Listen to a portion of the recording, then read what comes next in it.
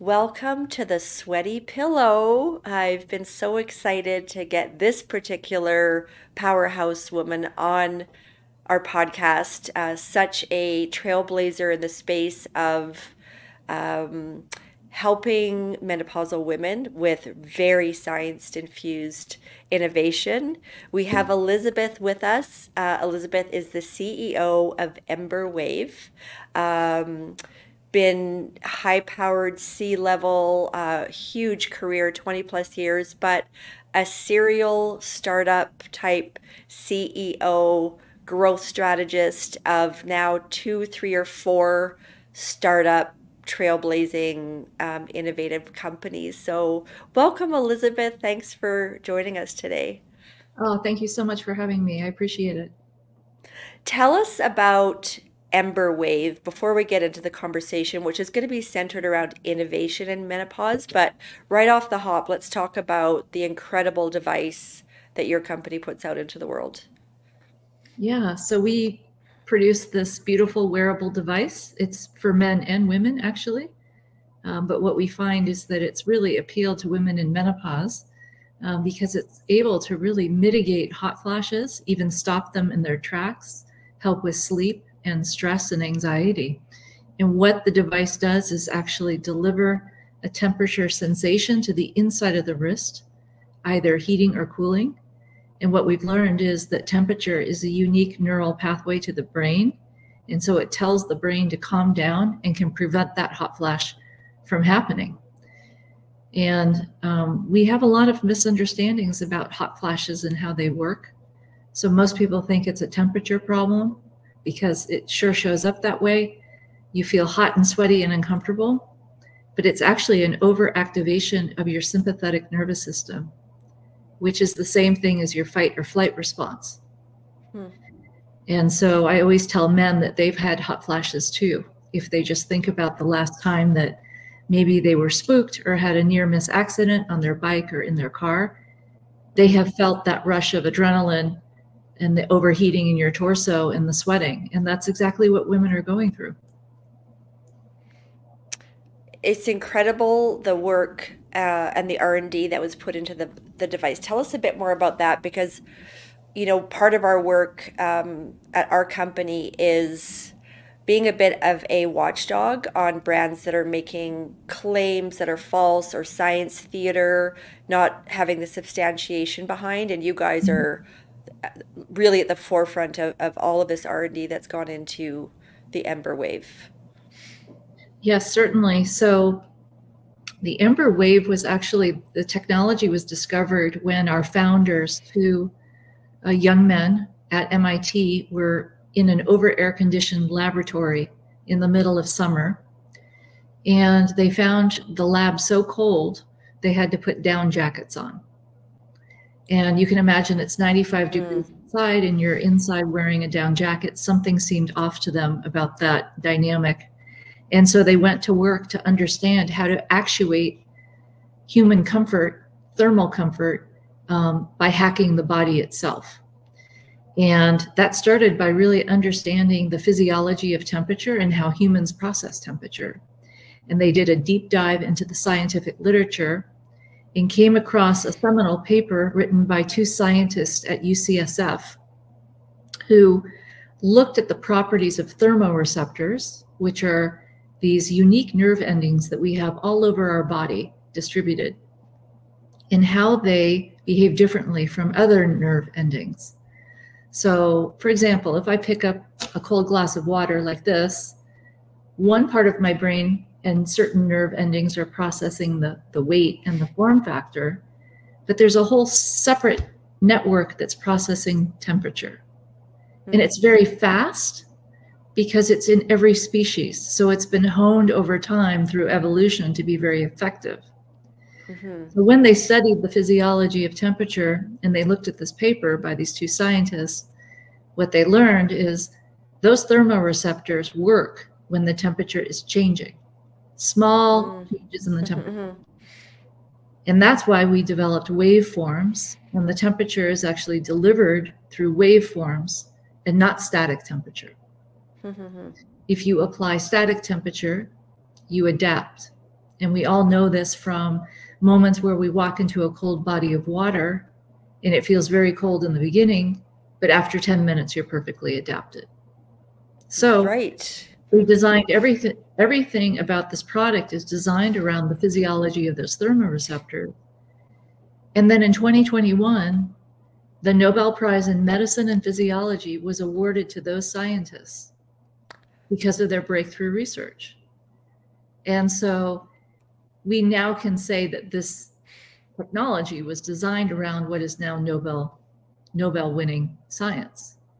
So that's really a feather in the cap of the founders that went to work to really understand what was happening. Since then, we've made sure that we validated the technology in clinical studies. So although we're a consumer company, we work with leading academic institutions and those researchers to be sure that when we make a claim about hot flashes or sleep or other conditions, they can be backed up. So important. And hopefully you're getting recognized and your company's getting recognized for that great body of multiple bodies of work that you guys do. Oh, thank you. Um, when we look up the top 8, 10, I hear now there's up to 70 symptoms women have to deal with in perimenopause and menopause. In the top 5 to 10, typically in our research, you'll see hot flashes, night sweats, sleep disruption right around the top. Um, and that is, there's been, of course, a plethora of drugs to help women sleep. And then most don't want that, and it can't be a long-term solution. There's assorted natural supplements that are aimed at helping hot flashes or night sweats. In the world of menopause symptoms, as it relates to innovation trying to help women, what are you seeing and hearing in your network on innovation to support these really prevailing symptoms? Well, of course, I'd throw our hat in the ring there because hot flashes it's the most prevalent symptom that women feel. Mm-hmm. I think what would be more helpful to women in menopause is to understand that these symptoms are like a flywheel effect. Mm-hmm. So if you're not sleeping well, and I'm not talking about night sweats here, I'm just talking about insomnia or not being able to get back to sleep, your cortisol levels go up. If your cortisol levels go up because you're not getting proper sleep, that's going to, again, instigate that fight or flight response, which causes more hot flashes. More hot flashes causes more stress. More stress causes more insomnia. Right? So what we like to say is you have to break the cycle. It's like a pain cycle. Mm-hmm. And so I think those anxiety, sleep, and hot flashes we have to tackle first. Mm-hmm. What's interesting is there's a lot more innovation going on now in things like osteoporosis and bone health. Okay. That's another underserved area. Women don't have a lot of options there. Mm-hmm. Also with urinary incontinence. Mm. Instead of just slapping on a pad, there are now ways to stimulate your pelvic floor and strengthen that. And so what I'm really encouraged by, and the osteoporosis or osteopenia example is what Bone Health Technologies is working on, Okay. which is also a device. So Mm. it's nice to see these breakthrough devices that allow women to use what I call their own pharmacy. So instead of relying on pills and medications, how do we harness what we already have? That's essentially what our product is doing, is it's stimulating a counter response. And in many cases with the pelvic floor stimulation for urinary incontinence and the bone technology, that's also using your body's own repair mechanisms. Right. So fascinating, and I'm so encouraged by what you said, and I didn't know those things, of course, and that's why you're here, is to help women and our communities understand what's coming down the pipeline. I just found out coincidentally, and this, by the way, we get a little too much information in these casual conversations. But in a recent round of testing through my doctor, I found out that my bone density is low. And it's Hmm. like, what else could there be? I mean, I've had a whack of symptoms, and primarily the sleep has been my worst one. Hmm. And then, hot flashes and night sweats. And I have your device, and it has saved me on many occasions. It's my go-to if I don't have it on and I'm hot. I run up to get it in my house. But all of these issues, bone density, the pelvic floor, the cortisol fight or flight, these that cause downstream cardiac issues, these are major women's health and wellness. Oh, yeah. As much as under the covers of menopause, these these are big health concerns. Well, it's interesting you bring up your own experience because I recently had shoulder surgery. And I remember when I entered my 40s, I got frozen shoulder. And many of my friends, when they hit perimenopause, got frozen shoulder. And I started to do some research and ask my orthopedic surgeon about it. And he kind of just said, oh, yeah, well, we know that it only tends to happen to women in their 40s. And when I looked into it, and I don't know if you know what frozen shoulder is, but it's just like it sounds. From one day to the next, you can't move your shoulder. And I did a literature deep dive after that conversation, and it turns out this is probably linked to the sudden change in estrogen. It's prevalent in women in their 40s, but it's been completely overlooked because, it's really unexplainable. They can't take an x-ray of it. They can't diagnose it. It just happens. It self-corrects after time, and researchers really haven't looked into it.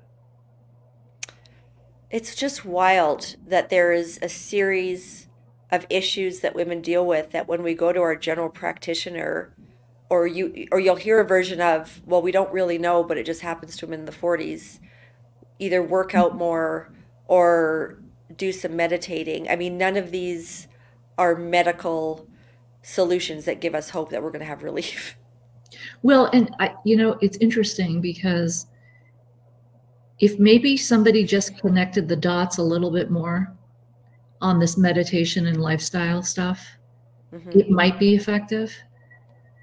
If somebody explained to you the reason you're having hot flashes and night sweats and heart palpitations and anxiety is because your fight or flight response is in overdrive.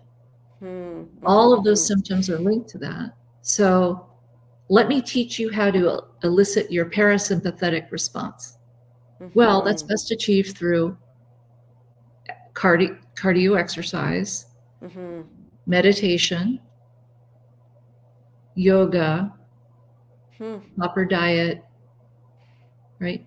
Then it would kind of make sense. It doesn't feel like you're being dismissed. That's it's a layer deeper that we're too casual and the medical community is too casual, or somehow it gets lost because how you just described that to me, that I get.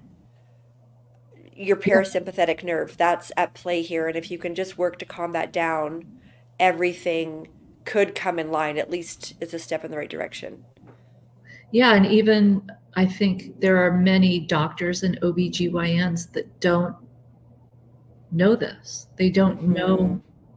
Yeah, we know it's a decrease in estrogen, but what happens in between, Yeah, that's right? where the work has to happen. Yeah. There's this stat that we came across that by next year, so 2025, there'll be more than 1 billion women on the planet experiencing the symptoms of menopause. Hmm. And this represents 600 billion of spending opportunity, and it's largely untapped. And another stat in concert with that says that 5% of marketing dollars of businesses that could appeal to women in having menopausal symptoms are spent on this massive market size.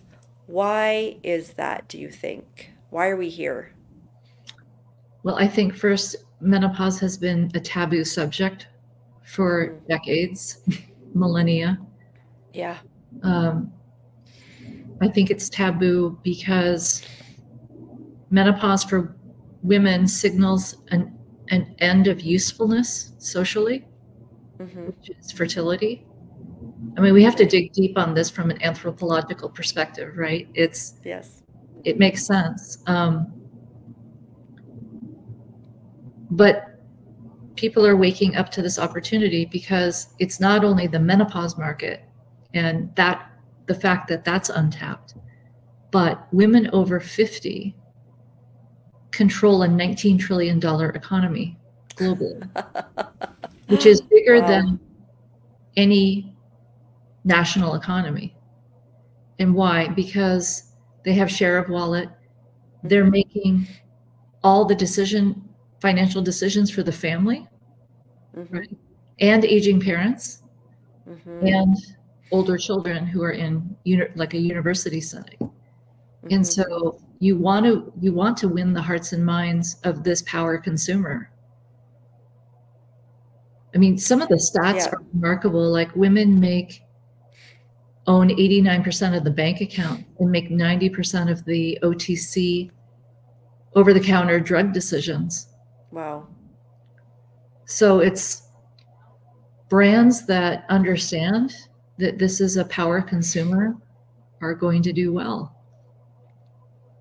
And it's at a time in a woman's life, in my opinion, I'd love your thoughts on this, where the very heavy lifting of small children and the carpools and the trying to get ahead in our jobs, we're kind of in the third chapter, to quote Arianna Huffington, of our lives where we can pay attention a little bit more to our needs.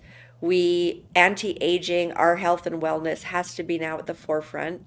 Self-care has to be at the forefront. So investing in our own health, and probably at 50 you're smack in the middle of perimenopause or menopause. So it's really prioritizing our own health decisions and investing in them. Yeah, and I think by the time you hit your 50s, you also understand how much women are relied on for the extended family, whether that's aging parents or siblings maybe that aren't doing so well, or in some cases even, partners. Right. So as they say, you have to put on your own oxygen mask before you can put it on other people.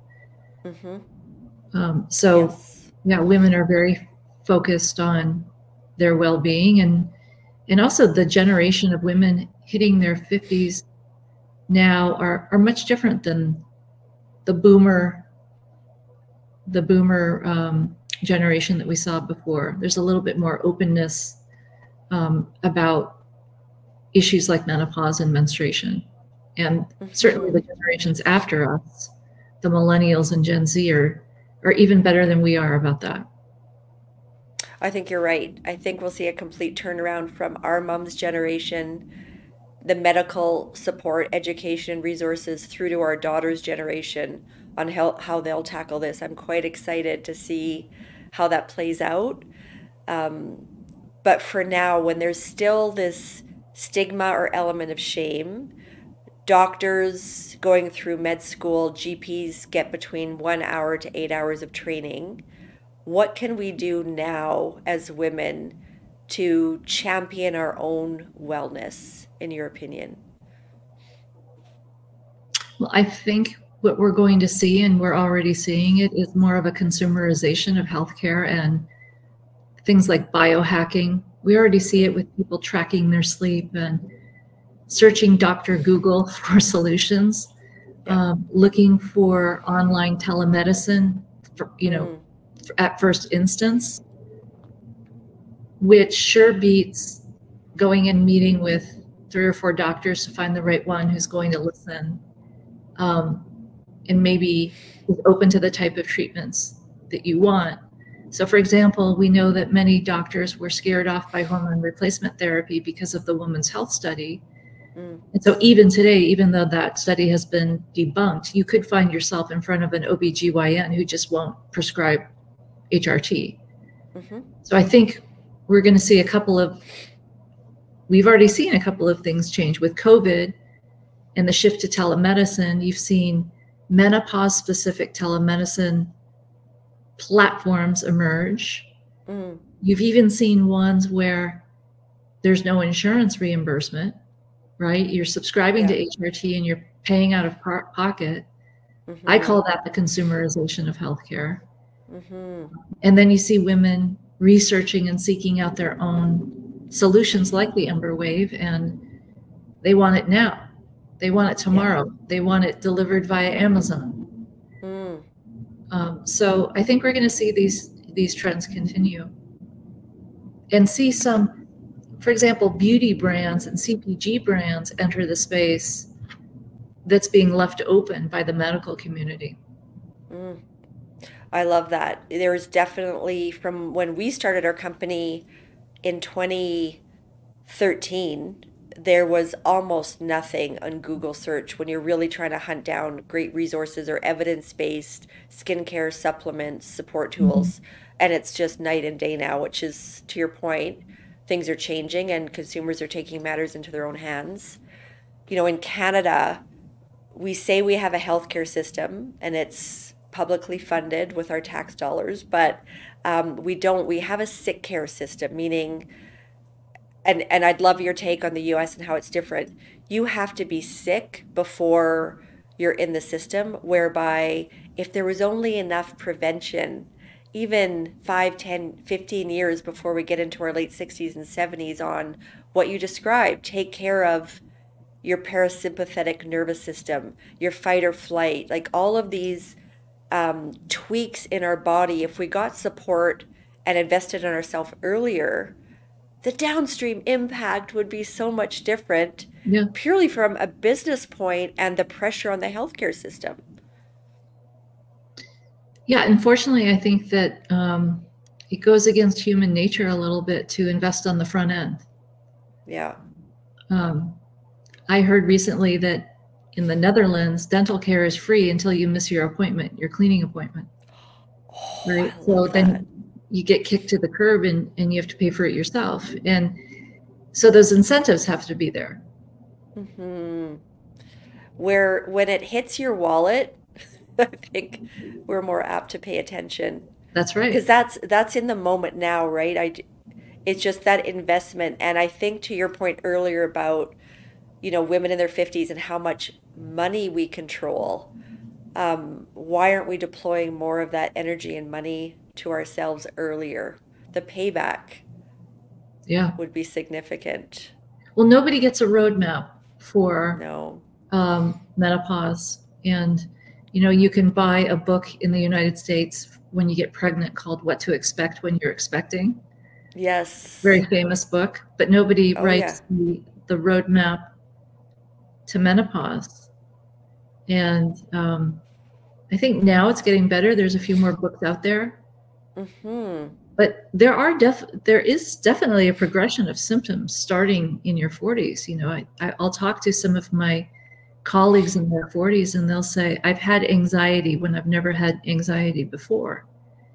And Mm-hmm. usually that's kind of the first signal that you're on your way. Is that right? Is that what so as soon as you feel anxiety, that's a signal to watch out for more symptoms? Or what do you recommend, as let's build our own roadmap here. So the first sign that something is going on is anxiety.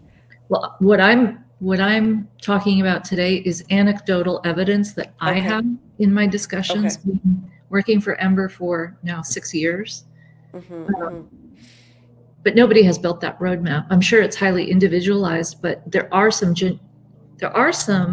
general statements that you can make. What I've learned is it usually starts with anxiety and then night waking, Mm, where you wake up in the middle of the night and you can't go back to sleep. And then it progresses into some of the symptoms we're more familiar with. right. Well, I think that's good, just general direction, because how nice would it be that there's also a series, dummies for whatever, or menopause for dummies, or what to expect. It feels like there's a literary opportunity right here for us to collaborate on. But as soon as there's some sort of signal that something is going on, what is the first step, do you think, in your research that you would recommend women do what? What should we do?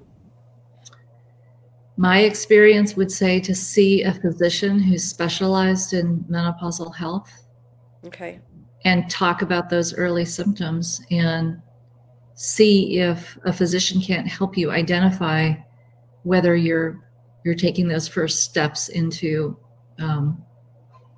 estrogen depletion. And then it's pretty easy to see if you're put on estrogen replacement whether those symptoms abate.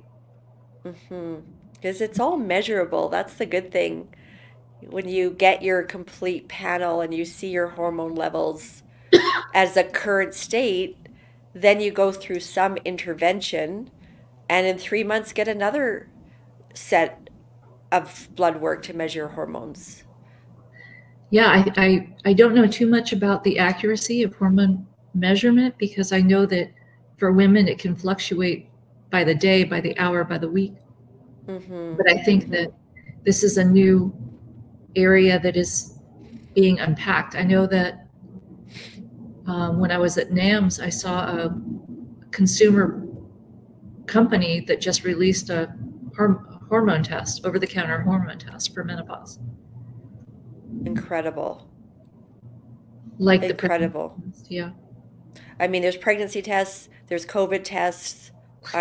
That's really, really great insight. I'm so glad that's coming. I just found out, from having another guest on this podcast, and she was a specialist in HRT, and it was so compelling. And I've had rounds of HRT in the past, and it was really beneficial. And I don't know why now I stopped doing it. But just talking to this specialist and her connecting cardiovascular health and heart disease to how critical it was to get your hormones balanced out. Myself and our director of marketing, within 2 days, we were in their system, and it's a telehealth system, so we could get our blood requisition, and then we had a conversation, and that was impactful right away to just reinforce that there are options out there for us to feel better. Like, we want to feel better. That's part of it. You brought up cardiac health. I was talking to, I'm here in Boston near Mass General Hospital, which is a famous research and teaching hospital. And I was talking to an emergency room physician who told me that the majority of women he sees come in the doors with cardiac symptoms are women in menopause. And it's because they're having heart palpitations that they believe is cardiac arrest. Right. And scary. Apparently, estrogen is critical for the elasticity of a lot of the veins, arteries, capillaries that blood is coursing through. And so as the estrogen is depleted, those become more rigid. And what I'm most interested in now is the new research on dementia and Alzheimer's and the link to estrogen. Oh, interesting. What are you hearing and seeing? Well, I think there are some early studies showing that there is a link between estrogen, a lack of estrogen and Alzheimer's, but don't quote me on that. I don't think the jury is out yet, but it is something that's being examined because we know that another symptom of menopause is brain fog and cognition. Focus, cognition, recall. It's a very concerning symptom because I've spoken to many of our customers, my network of women girlfriends, and the prevalence of stopping mid-sentence because we just totally forgot what we were about to say is like, gosh. And then the calls to our mothers, is dementia running in our family? That is a very scary conversation. So it is worth investigating and getting tested for. I'm very interested in that world and what's happening there in that research. Wow, Elizabeth, as always, you are so dialed in, and the emerging research, the emerging products. It gives us hope that there is finally the right investment of resources and education from academic institutions and innovators like you and your company to help the world, the women in menopause, our world, be a much better place. Well, we are also very grateful for what you're doing. And as I said at the beginning of the call, we have a bunch of folks in our company wearing a lot of your garments, very happy with them. So glad. So we love your company and your products. Thank you so much for having me today. And where can, because I personally own an Embr Wave, and as I've said, and as I've publicly said, my aha moment on how powerful it was actually working outside of the garden, and I had a hot flash at the same time as overheating in this hot weather, and I didn't have my device on, and I went running upstairs to put it on, and it was almost instant relief, and it was like the opposite of getting a warm hug, the perfect way to get a cool hug that just took me right off the edge. And Yeah. it really is a spectacular device. So, where can our listeners and viewers find this spectacular device? Well, if you're in North America or in the United States, you can purchase it on our website or at Amazon. And if you're in Canada, you can buy it from our website. And in about a month, we'll be on Amazon Canada. Perfect. Well, we thank you for your insights. And as always, I just love our conversations and our collaborations as companies. And we'll keep doing so so we can bring more awareness to the great work that you guys are doing. So thank Well, you. likewise, Laura. Thank you so much. I really appreciate the opportunity. Thank you, Elizabeth.